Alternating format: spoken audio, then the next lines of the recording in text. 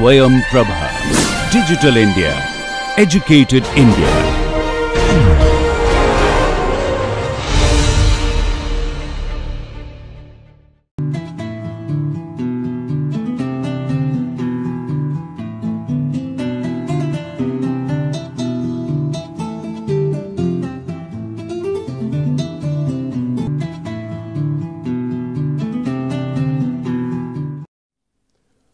Welcome to the 33rd lecture of surface engineering.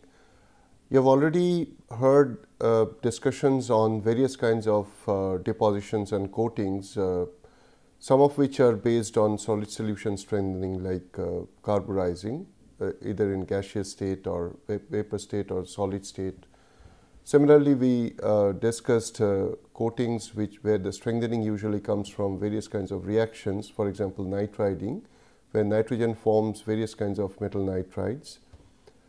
We also discussed diffusion coating, where actually not interstitial atoms, but substitutional atoms, bigger ones like aluminum or chromium or silicon or any of these elements actually could enter into the surfaces of the metallic substrate and then create solid solution, and at the same time certain intermetallic phases, and in the process they offer resistance to high temperature oxidation particularly, and also other kinds of surface degradations.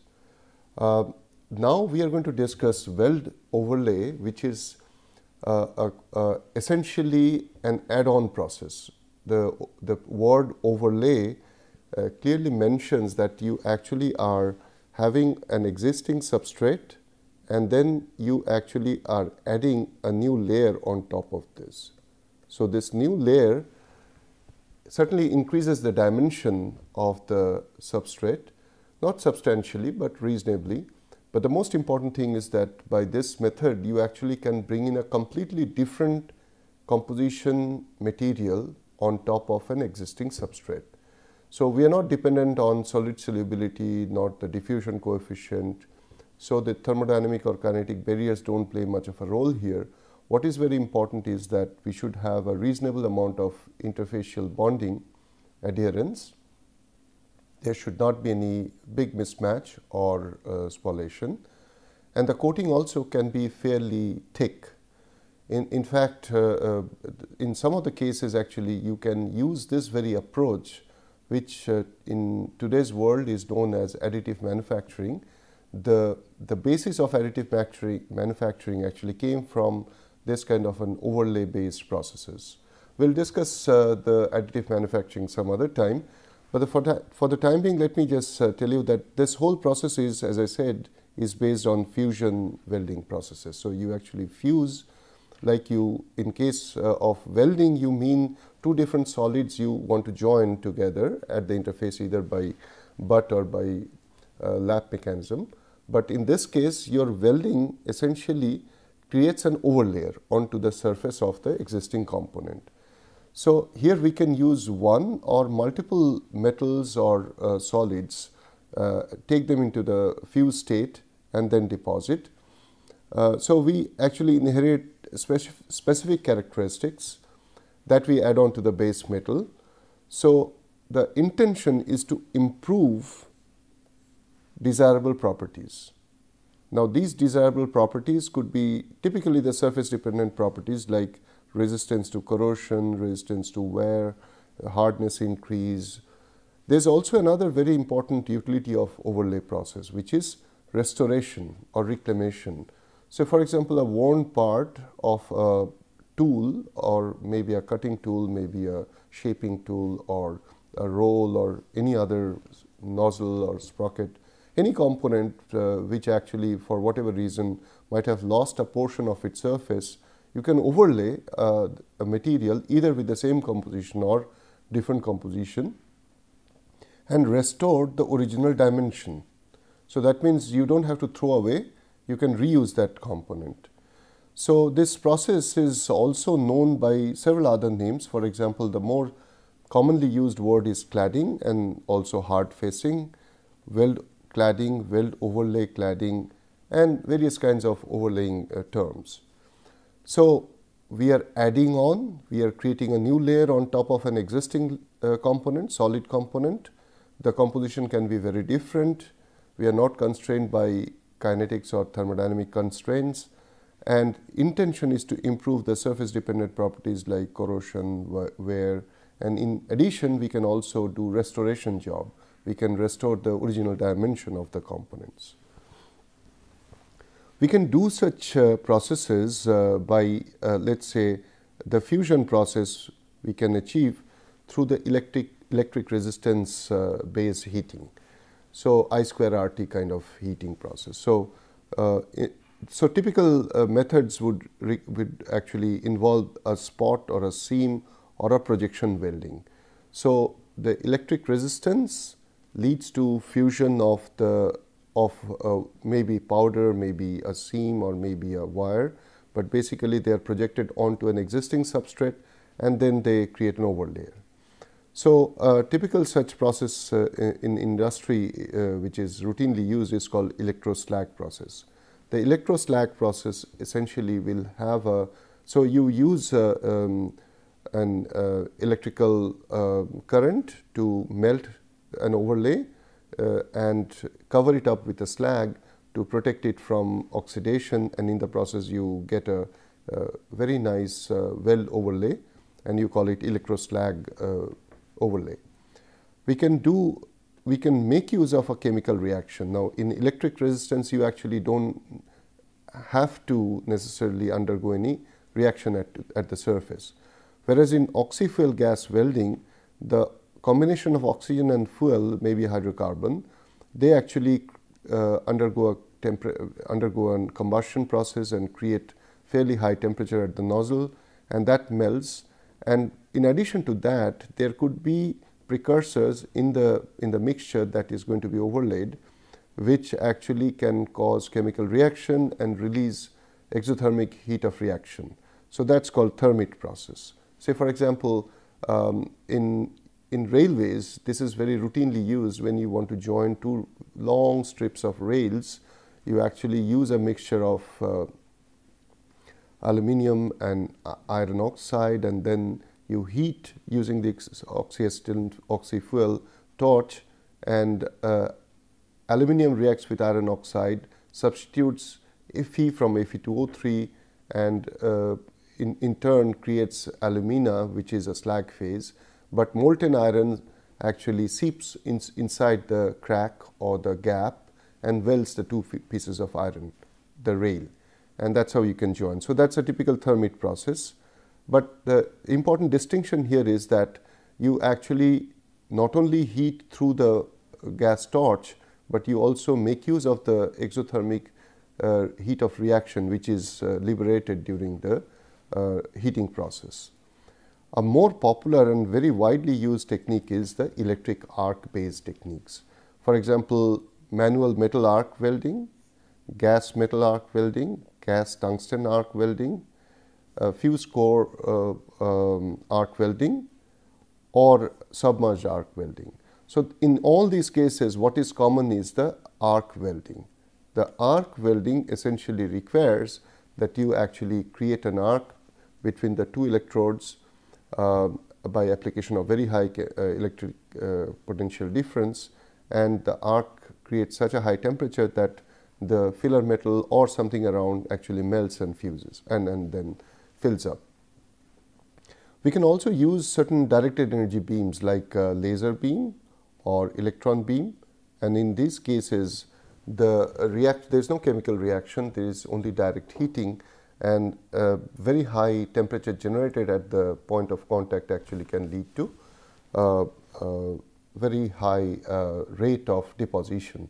So, the cladding layer actually it can be extremely precise, it can be thicker, or it can be much thinner, what is generally possible with any of these chemical reaction based electric arc or electric resistance based techniques. We will discuss that later on. But the typical components that you actually can create an overlay on would be a pipe, both outer and inner surfaces, various fittings, the valves, vessels, rolls, drums, sprockets, nozzles, various kinds of components.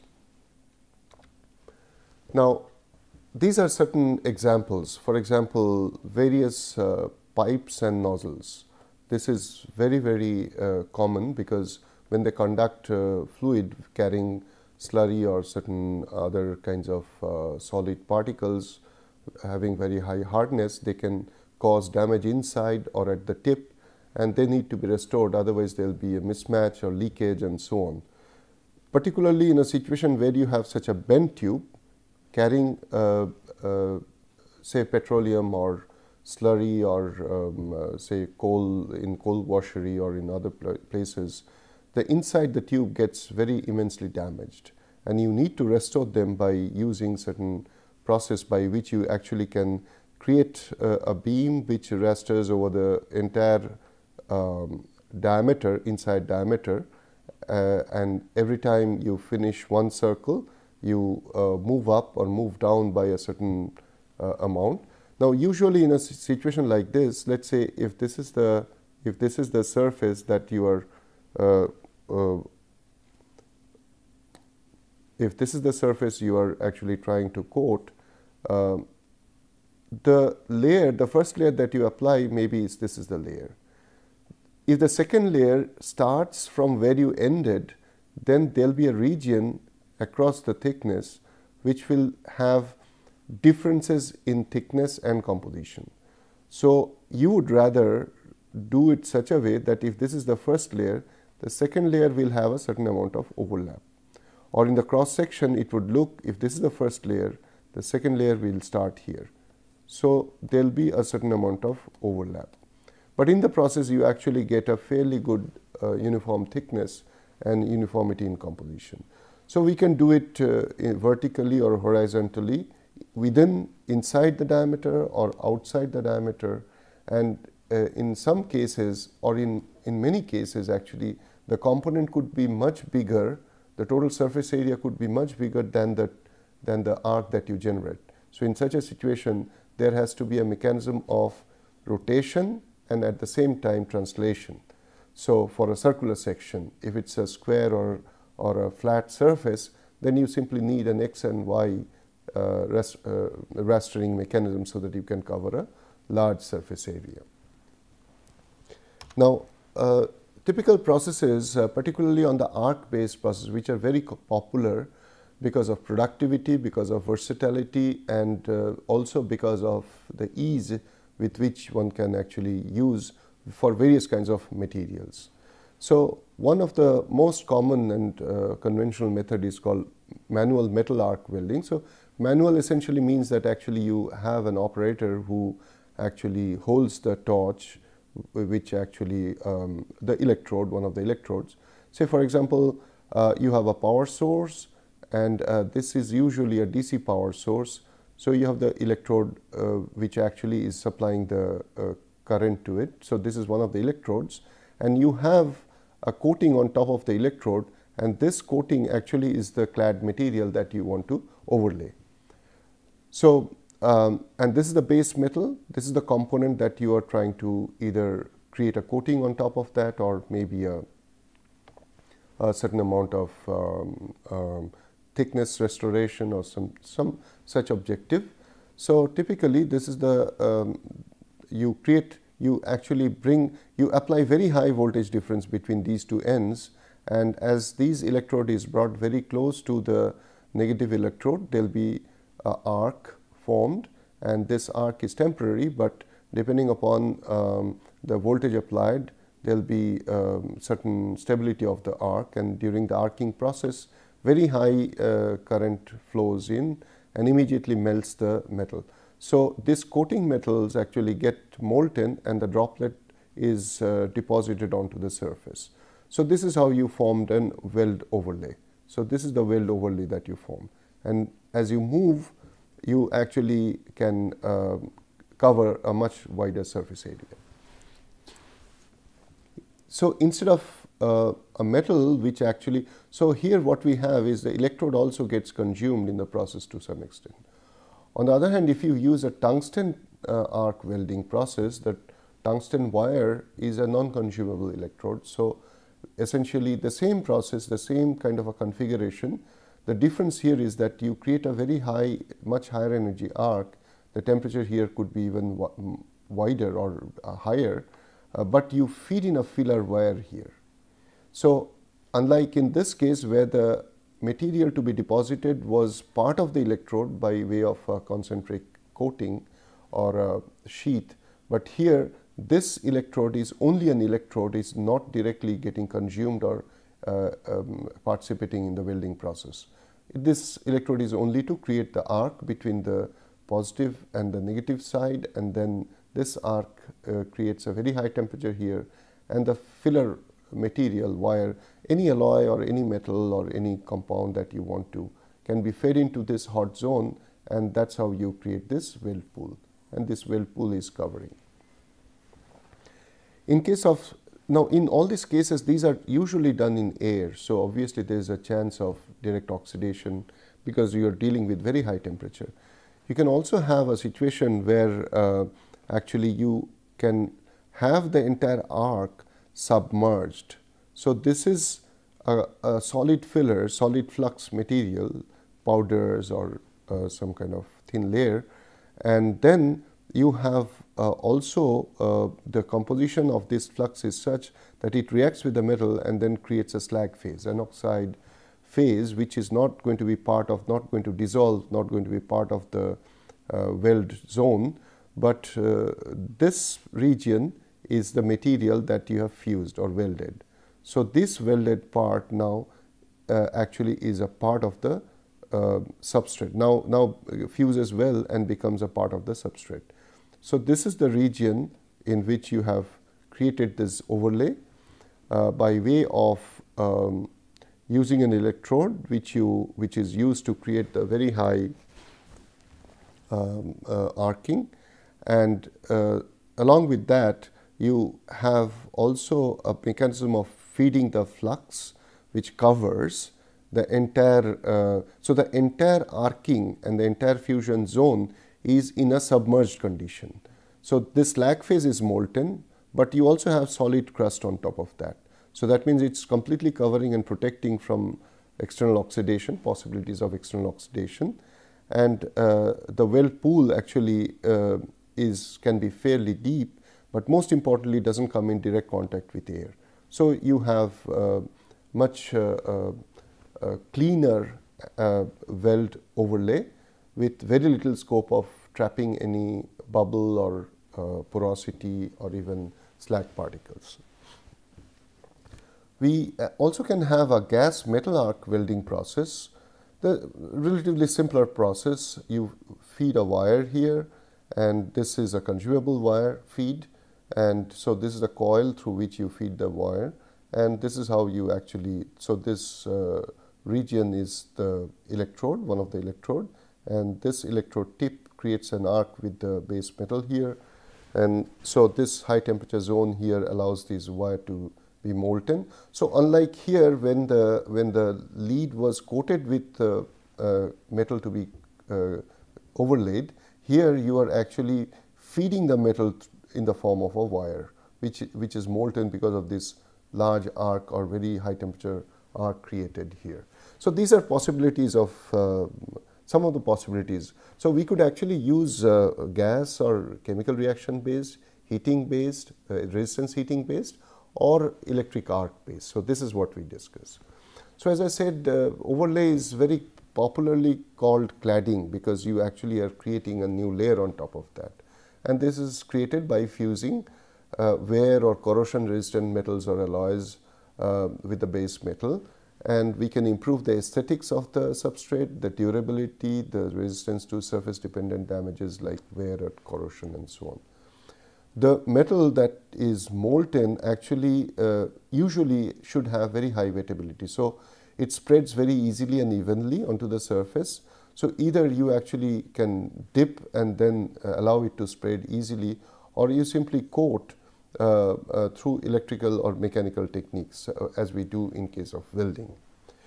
What is very important is, since the material that we are going to overlay may have a different composition, so the adherence, the bonding between the substrate and the coating is very important, and this is ensured by by raising the temperature of the substrate not above but close to or just below the melting temperature. When the diffusion coefficient will be very high and the fusion bonding can form very easily. So, this is how you can actually clad aluminium or steel, even various kinds of special steels, alloy steels, zinc, lead, copper, various kinds of metals is possible and combinations of them. So, the clad acts as a barrier between the substrate and the environment, and that is how it protects. So, it can provide either a sacrificial protection like galvanic action, galvanic protection mechanism, or it can simply be providing you a very hard and wear resistant layer, prevent any further damage against mechanical interaction. In the process, if it is thin and if it is very uniform, you can change the color and finishing. So, it can be anything from aesthetics to functional and also mechanical or structural protection of the substrate. So, we can do such when we actually talk of now all these processes of so far whatever we have discussed, all these processes of cladding, they were we discussed in the form of applying heat through arcing, through resistance heating or by chemical reaction. The fourth category, if you recall, I said was based on direct energy beams, which could be electron beam, which could be laser beam. And in case of laser beam, usually a continuous wave laser is preferred instead of pulsed laser beam. The reason being that you actually you need a continuity. So, whatever you melt and overlay, it can, if it is pulsed mode, then you create a splat, melt for a transient period, a momentarily melted pool. And when it starts solidifying, it creates a solid crust on top of that.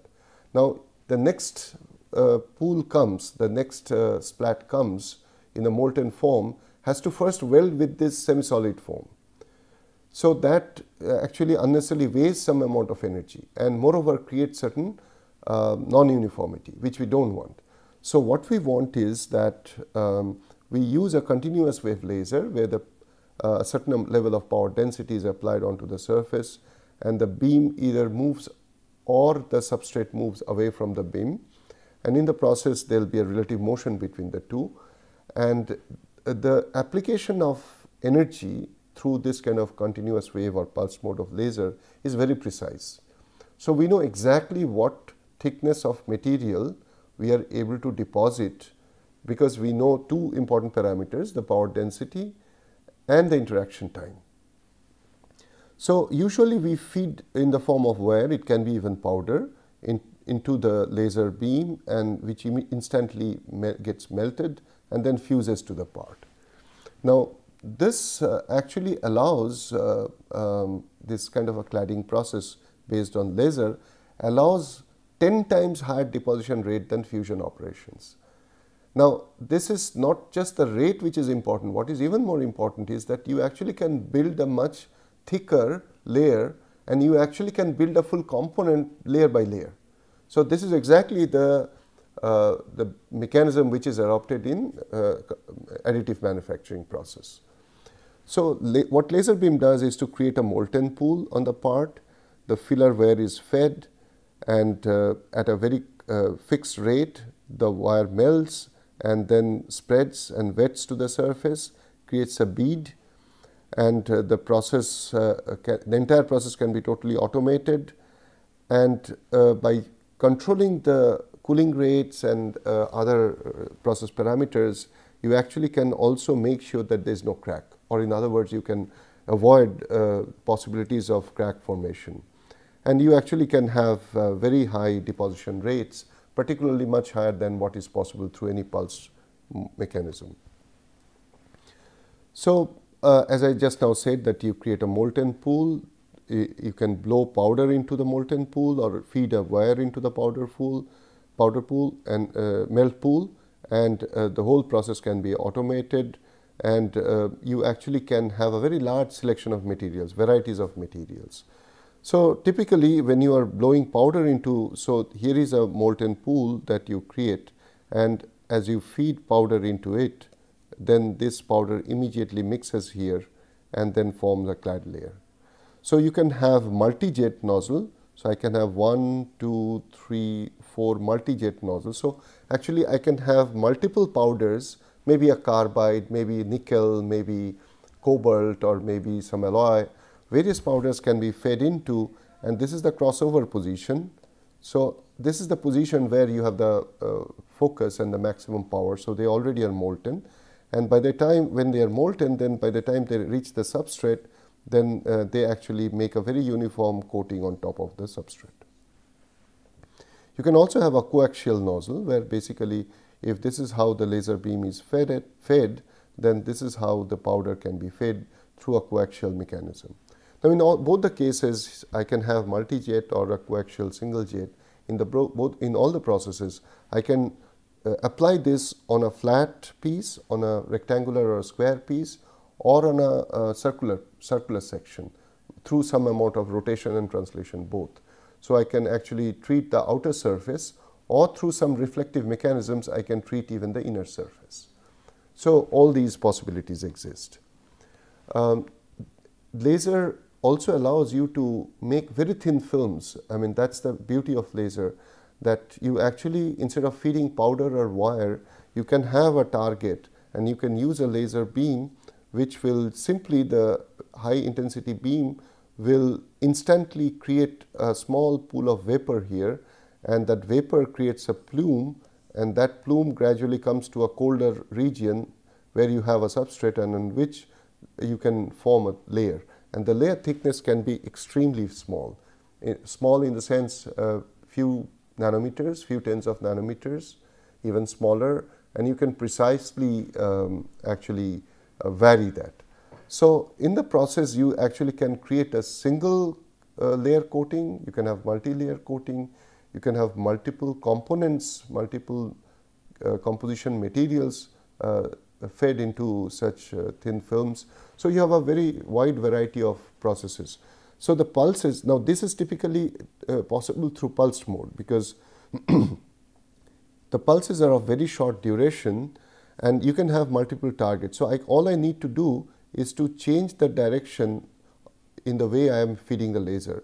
So I can have actually a target here, I can have a target here, and in the process I can change the laser so I can make the laser hit here or make the laser hit here or here, and in the process I can create a plume here, and I can then allow this cold substrate to collect the vaporized substances and form a film, and that film can be sequential and hence it can be a multi-layer film. So there's a lot of application for this, particularly in functional applications on various various semiconductor device fabrication or sensors and so on. So what did we discuss? We actually first have to understand that by weld overlay we are talking about a thick coating. These are not thin layers, these are not thin films, these are thick coatings. And this is hugely popular in metal industry because of two reasons. One is I can create wear resistant, corrosion resistant, oxidation resistant, or various kinds of create mechanisms of resistance against degradation, and I can also do restoration job, reclamation job. So and it's widely applicable in metal. The advantage of dealing with metallic system is that when in the fused state, molten state, they have mostly they have infinite solubility. So they mix well, so they wet well. So when you deposit something in the fused state and you have the substrate heated up to near fusion temperature, so they immediately can diffuse into each other and form a metallic bonding, very good metallic bonding.